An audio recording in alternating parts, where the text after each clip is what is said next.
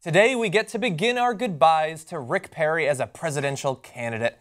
He had a good run, except he didn't at all. It was a fairly pathetic campaign that will be soon forgotten, I imagine. It was marked by bizarre faux pas like earlier today when he said that a broken clock is right once a day. He's such a George Bush. And then, of course, there were his stated policy positions like, I don't remember any, and chances are you don't. What is his campaign really about? Does anyone know? He's not really that extreme in terms of foreign policy. He doesn't have anything bombastic to say about ISIS or the economy or gays. He's just kind of conservative, and he happens to come from Texas. That's pretty much it.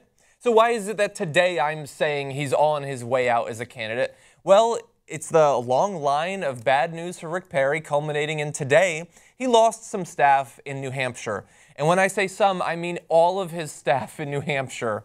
Gone. Done. He's lost all of it, which is really bad when New Hampshire is one of the most important early states. Now, when you combine that with the fact that just a little while ago, his campaign staff in Iowa was taken down from 10 paid people to just 1, that's not good. You can't just have one person and Rick Perry work in the 2 biggest early primary states.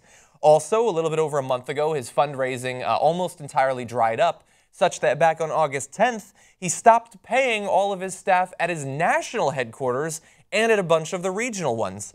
This is a bad sign for someone trying to become the presidency if they can't convince a couple of dozen people to work for them in just 2 or 3 states. He lost other important people in his campaign to other Republican candidates. Let's see, his Iowa campaign co-chair joined Rick Santorum. His New Hampshire political director went to Kasich. And another national co-chair went to Trump. And so we know that they can't agree on where they want to go, but they do know this: they don't want to stick around with Rick Perry anymore.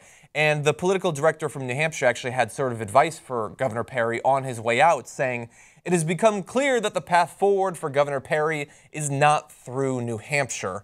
Well, Rick, don't worry. There is actually a path forward. It's marked emergency exit. Don't let the door hit your ass on your way out. And that's my final judgment.